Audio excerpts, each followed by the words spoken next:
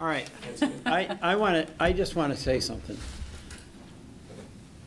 Being with June and Pat yesterday in the White House when the president put pen to paper and signed the legislation was, I mean, I'll let June talk about it, but it was a day we live for, because so many of you in this room suffered with the loss of people you love. June and Pat, of course you and your brother, and the efforts that you made to bring this to the attention of Vermont and to the nation, and then for us to be in this room with mostly widows, but a few widowers from across the country who lost their loved one, and it was unknown to the community what the cause was, and that they actually died directly as a result of serving our country, and the pain that those families had to go through to fight for the health care that all veterans are entitled to, and to see that achievement of people like Pat and June and Laura and you. It was just a wonderful day, and Vermonters really led, I think, the way on this, with starting with our men and women in the service, with our state legislature, Chip and Tom, who were here, and really appreciate all the leadership you provided. And it was just a case where everyone's pulling together, doing the right thing, acknowledging that the cost of the war has to include the cost of caring for the warrior. And it's always, I think, really terrible where there isn't a presumption for people who are in cancer-causing situations that they got that when they were in the cancer-causing situation in Afghanistan, in Iraq.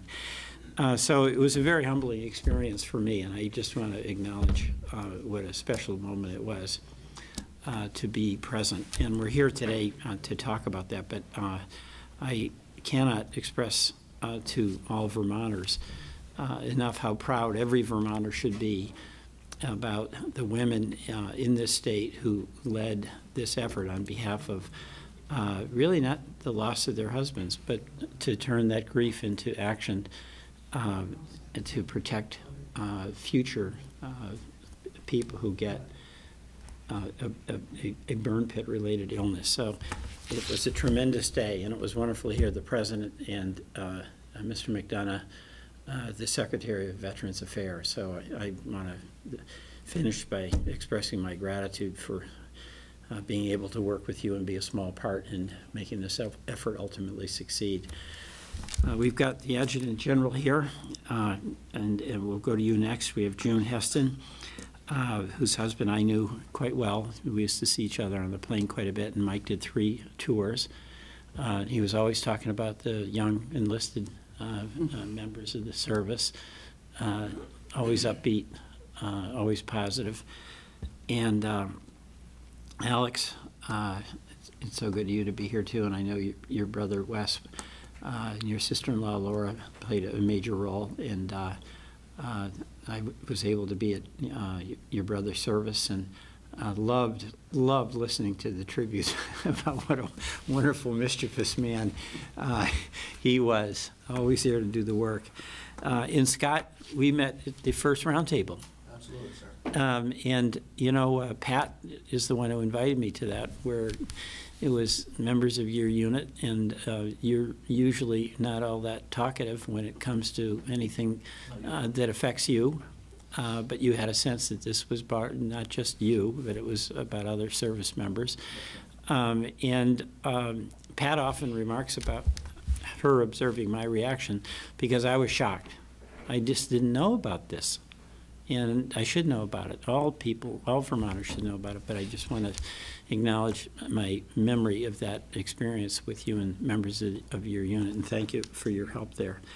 So, and I do want to just acknowledge Tom and Chip for the great work you did in the legislature and bringing us to a further heightened attention of Vermonters using your committee position to elevate this issue to the importance that I think all Vermonters know it has. So with that, I'll turn it over to Adjutant General Knight. Thank you, sir. I appreciate the opportunity, and I was incredibly pleased to see this come to fruition. Special thanks to you, June, and Pat, Alex, certainly all the folks that were a part of this. It was a concerted and sustained effort.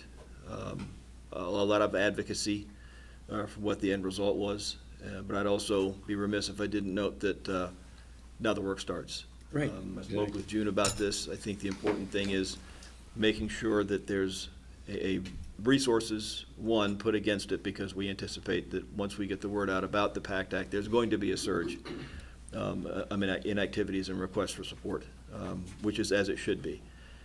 My bigger concern, and we talked about this earlier today, there are a number of veterans that once they separate from the service, we lose track of them. And it's disheartening for me to not have a easy mechanism to reach them. So I think some of this will come down to, in essence, a marketing campaign and making sure the word gets out to all veterans. I can certainly focus on the Guard, but I talked with Mr. Gregg, our Deputy Adjutant General, when I look across the Guard at literally the tens of thousands of Vermonters that we've had serve over the past 20 years, how many have separated and are probably not tracking this event. We've done great work, more than tripling the number of our veterans enrolled in the burn pit registry. I would argue there's probably 10 times that number that really need to get the word about not just getting enrolled, but the timelines associated with it and what comes with the PACT Act, and make sure that they know there are resources out there for them to take advantage of. But thank you, sir, for your efforts on getting this done. Okay, thank you. Great. June, thank you. I mean, I've made comments about you, but my goodness, what nobody ever better get in your way to get something done. Well, I need to thank Senator White and Senator Ash at the time who introduced this, because it was really only 3 months after Mike passed away. Right. When they reached out, because one of Senator White's constituents said, we've got to do something about this because of what happened with General Heston. So when they called me, you know, I was still lost and not sure. I mean, I had a lot of emotion and anger and not sure where to put it. And I felt like that gave me an avenue. And I had already been very vocal about this issue because people weren't aware, and we weren't aware. When Mike was sick for 10 months and undiagnosed, I thought he got a parasite. I didn't know that this was something to worry about. I knew about the burn pit registry. I knew that Mike had gotten on it. Never crossed my mind until about a month after Mike was diagnosed. Someone sent me an article about a young woman in the Minnesota Guard who died of pancreatic cancer. And it was deemed related to the burn pits. And so I feel like it was my honor and my duty to help all of those who were being denied disability. You know, Mike, it took a while, and it took being a bit of a nudge, that's a nice word, but he got it. And 80% of the people applying were not getting it, and I felt that was wrong, and I needed to do something about that. And you thought regardless of rank, because your husband, of course, was high-ranking, right? Right, regardless of rank, and he said the same thing. We felt like because of his rank, maybe that was looked at differently, and it should not be. It doesn't matter what your rank is. If you've served, you deserve to be taken care of.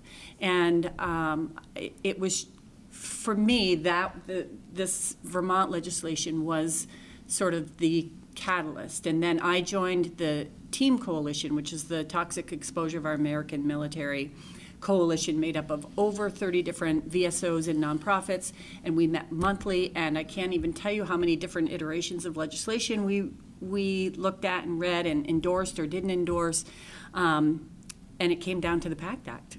It came down, all of those pieces came together into this comprehensive piece of legislation that we knew needed to be passed, and every day it was delayed, we had service members and veterans who were detrimentally affected by that.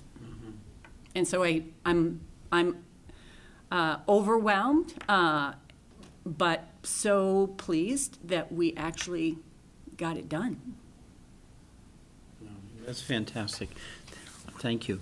By the way, I don't do this often, but in my office, Shannon Funari is here. Shannon, I just put your hand up. She's worked tirelessly on this since we began, and day in and day out, the follow-through is everything to keep it going, as all of us here know.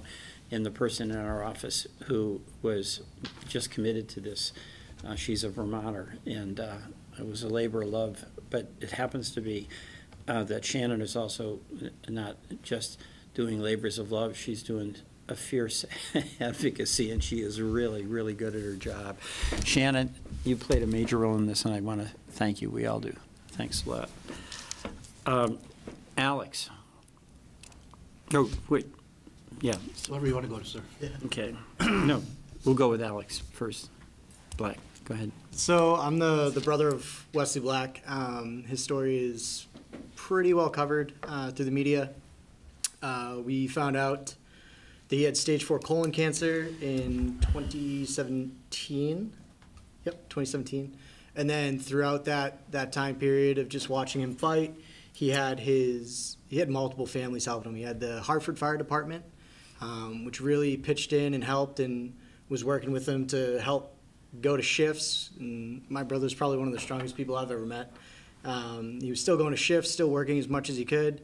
And then his story got picked up by John Stewart, and he and Mr. Stewart really worked tirelessly to bring this information to the forefront to the media.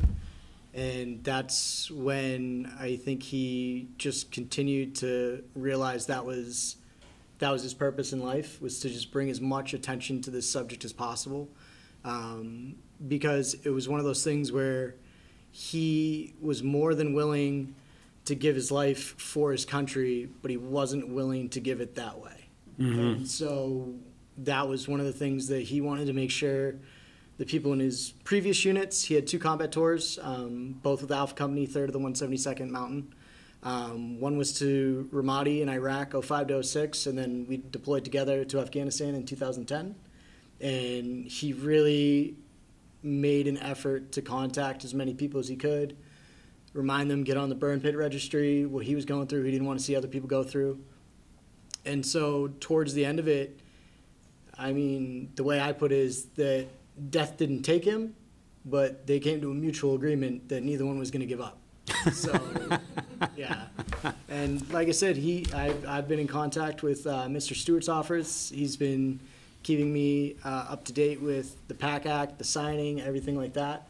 And it's definitely something where I don't want to see the momentum lost. And to piggyback off of the good general here, the momentum is there and reaching people that may have slipped through the cracks or just separated and just haven't been in contact. It's finding a way to reach those people. And so one of the hardest things to do is to regain momentum after it stops. Right. So if we can figure out a good plan to market and reach these people, then the momentum never stops. Thank you, Alex. Okay, Scott. Yes, sir. So anyway, my connection to this is when we came back from Afghanistan, one of our unit members had prostate cancer. He, suffered a lot. His wife, family suffered a lot. He passed, and right then, Mike Cram also had it. Right. So we started thinking that it was, maybe something that was more to it than just people getting prostate cancer. Pat Cram was a huge, huge leader for us. We all got together, as you know, that first time, just a bunch of us up in Camp Johnson. And, it's hard to believe that from there we got here, but very appreciative. This definitely takes a lot of weight off the family members' shoulders because, the last thing we want to do is become a burden to our own families, even if they don't think that that's happening. So this is one weight that they don't have to think about and worry about as they progress through. And, hopefully people are getting the resources ahead of time now so that they can survive these cancers. Right, and there were cases where soldiers died and had no benefits and had no acknowledgement that their death was directly as a result of serving in Afghanistan and Iraq. And it did leave their families really broken, financially very insecure, and that's outrageous. That's really just outrageous. Just for the background for the press that we didn't go into, here's what's so significant about this. We had a practice sanctioned by the Department of Defense to dispose of war waste in football-size pits, where everything that was going to be disposed of was just bulldozed into this pit and burned. And these pits were in the vicinity of where soldiers slept and where soldiers ate. And the soldiers who were in that vicinity were 24 hours a day breathing these fumes. And it turned out that all around the country, but isolated here, isolated there, soldiers who were otherwise perfectly healthy, who had served in these areas, were coming down with terrible cancers. And that we've heard about the ones in Vermont. And this is what was so hard. They started making the connection, but they kept getting a no.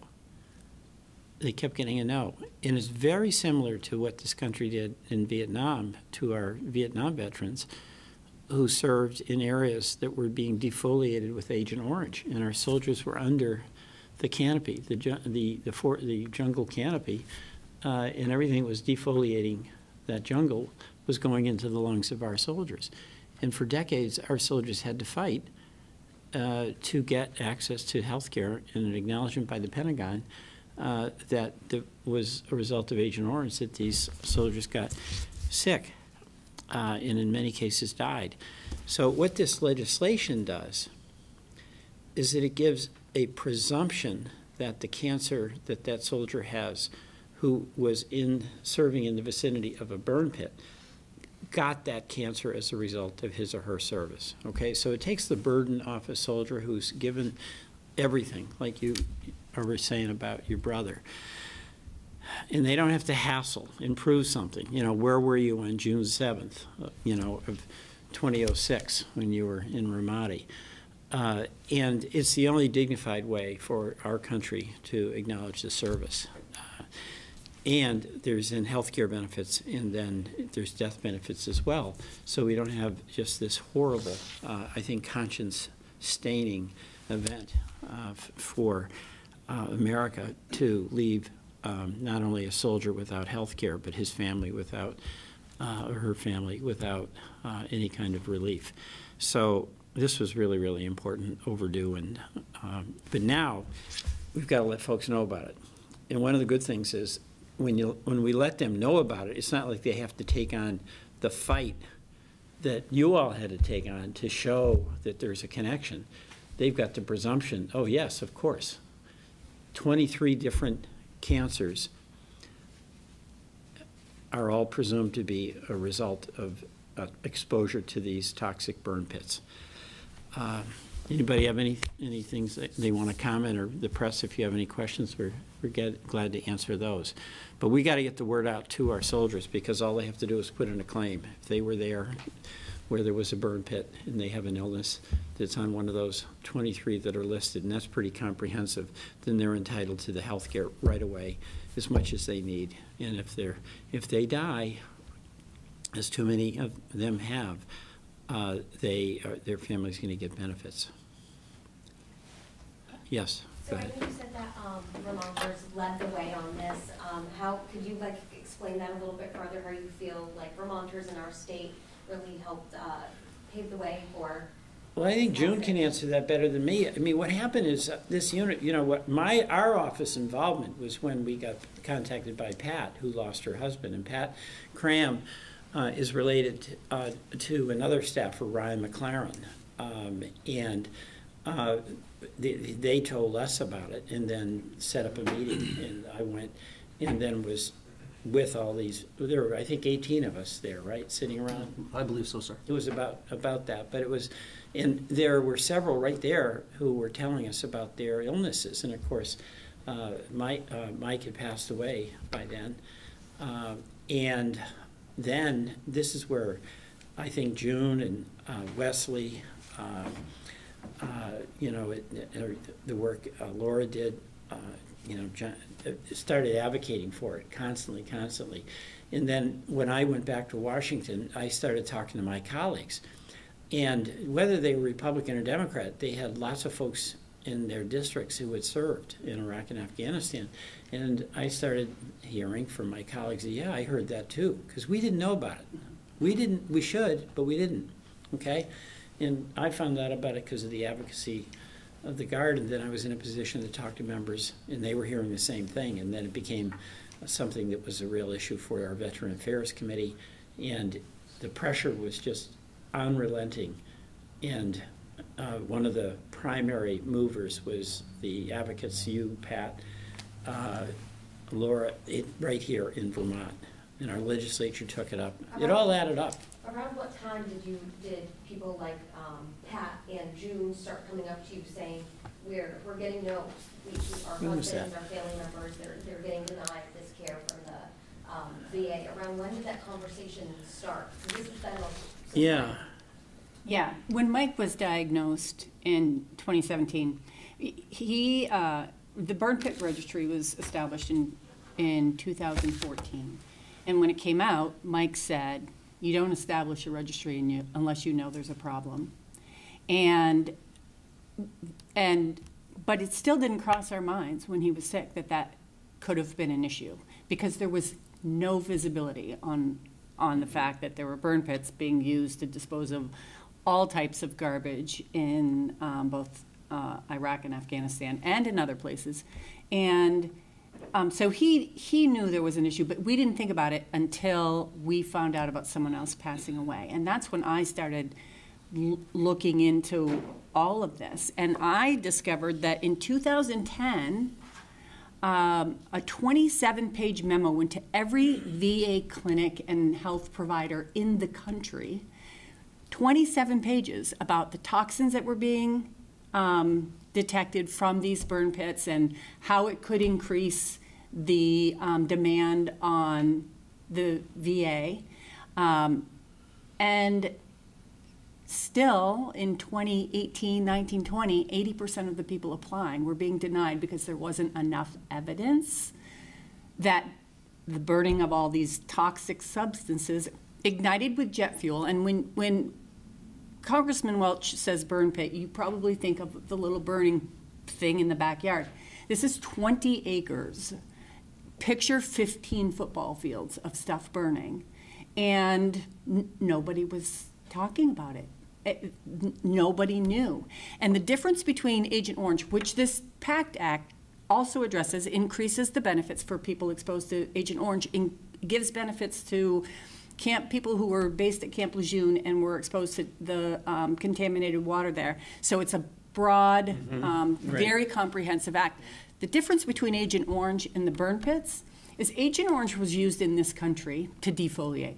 They didn't know the impact of Agent Orange, and so they used it everywhere. We have OSHA regulations against burning styrofoam and tires and munitions and vehicles. We have OSHA regulations. We're not allowed to do that in this country. We, individuals. But our DOD is. There is still burning going on in this country, and there's still burn pits going on overseas for getting rid of garbage. But we can't do that because we know how dangerous that is.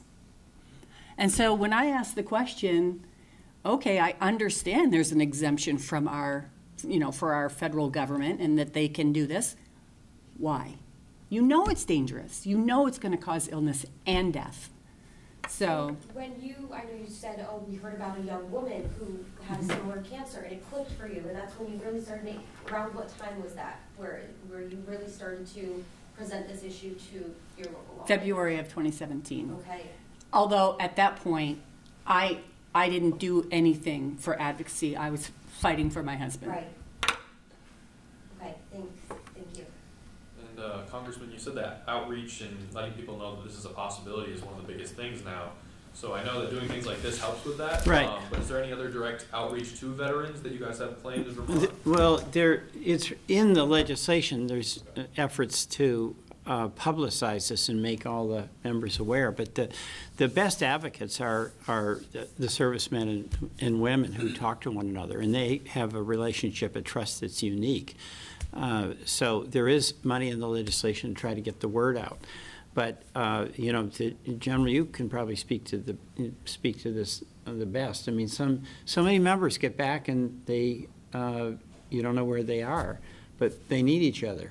You know, and the good news is we've got a lot of veterans organizations where, and the VA, by the way, where the information can be provided. So if somebody shows up and is a veteran and they've got an illness, even if they didn't know about it, but it's on the list of 23, then they're not going to get hassled. They'll automatically get the health care. Mm-hmm. And see,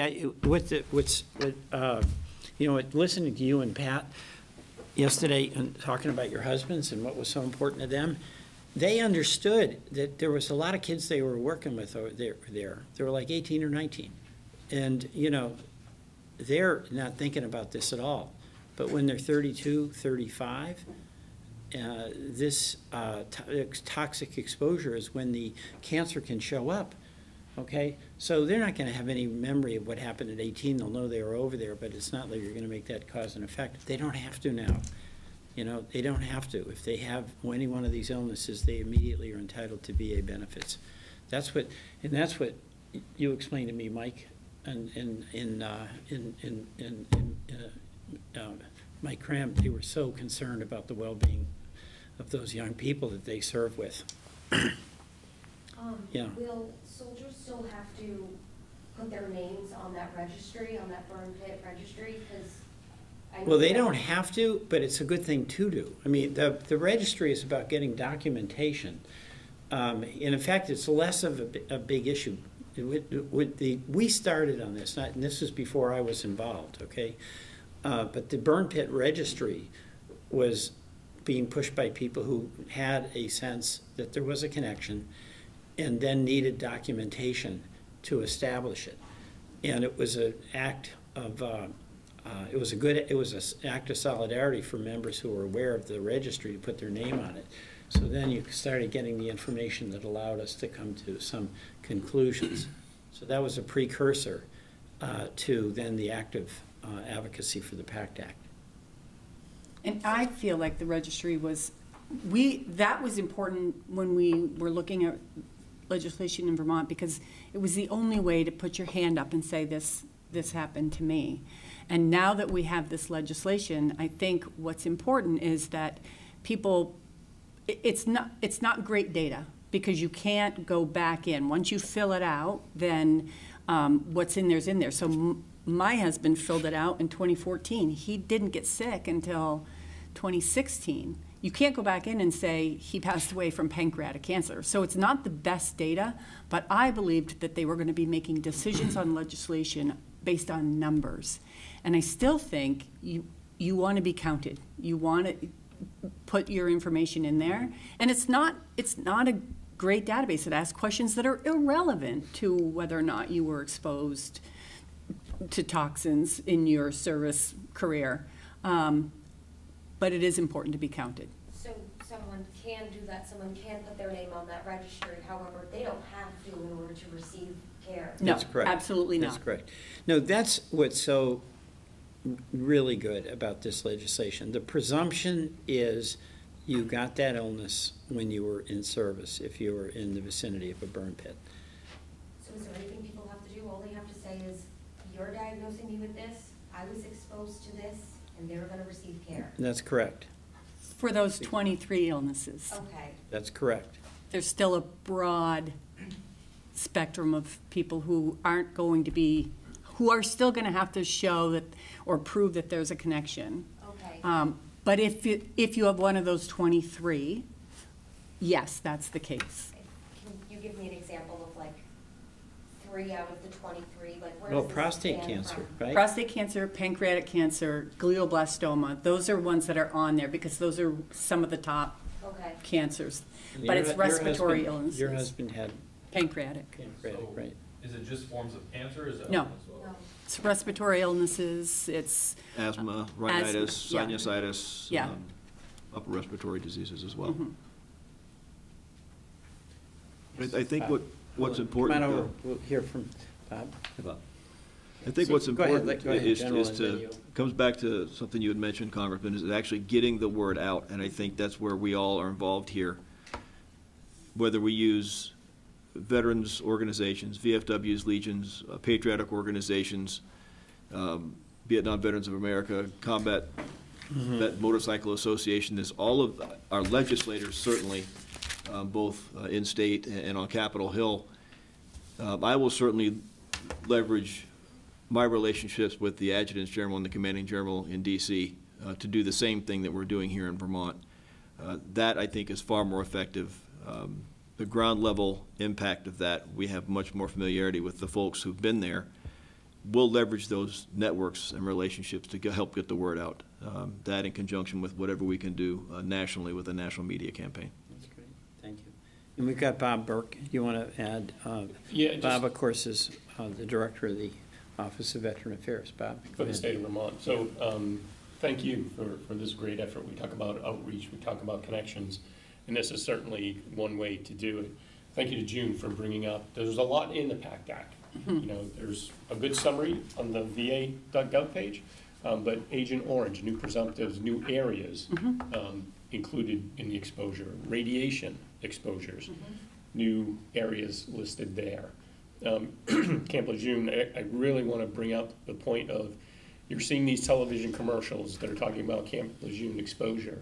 Okay, some of these companies are looking to take upwards of 40% of the benefits that you would be due back from when you were exposed, 40%. My office has service officers, VFW, DAV, American Legion is about to hire one. Don't go it alone. Use a service officer, it's free of charge. Why lose 40% of the benefits that you Good are due? advice, yeah. And additionally, there's expanded medical care available under the PACT Act also. It opens up that aperture a bit more. So just That's good, thank a you for couple of that. pitches. Yeah, that's good. it does provide a lot more resources to the VA.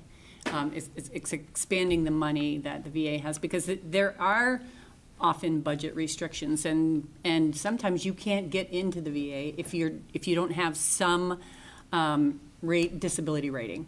And so that's how this will help. People will be able to use the VA because they will have a service-connected disability. And can the VA, I know you kind of teased to it a little bit, anticipating this surge, once this word gets out, you might see a surge in the care that's needed. Is there any, is the VA ready for that, I guess, is like the way I can simplify. Frankly, no. But they're getting the resources. They're gearing up like everybody else.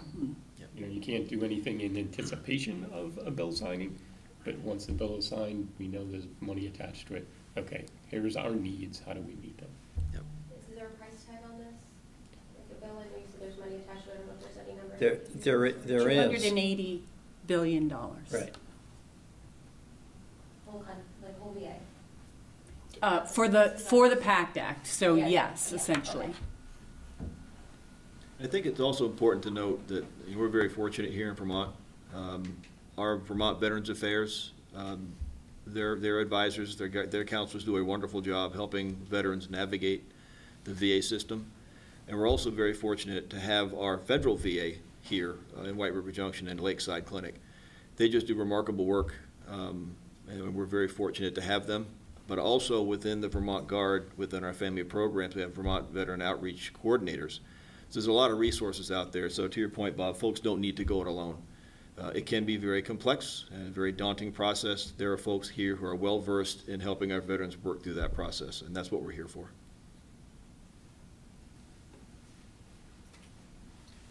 Go ahead. No, we're glad to answer all your questions. Thank you. In March, it was 834 Vermonters that were registered on the burn pit list. I just don't know if there's an updated number that the bridge book is in right now.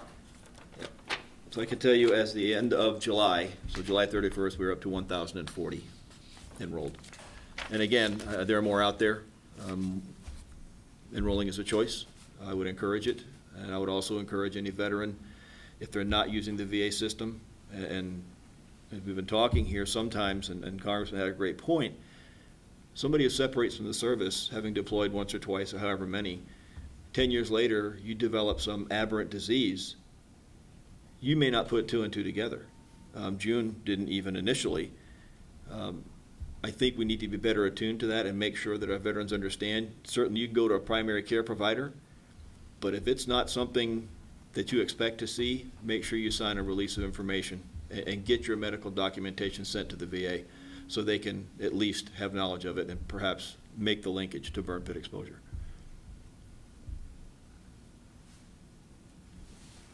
Thank you. I want to thank everyone. You know, every once in a while, I've got a job where every once in a while I can do something useful. Not often, but this was one time. It was really wonderful for Shannon and I in our office to work with all of you on this. And it's a lot of veterans who are going to be helped by the work that you did and the efforts you made to get the President's signature on this legislation. So I just want to, again, express my gratitude. And I know all Vermonters feel thrilled at the outcome of this and what it means for veterans. So thank you. Thank you, sir. Yeah, thank you.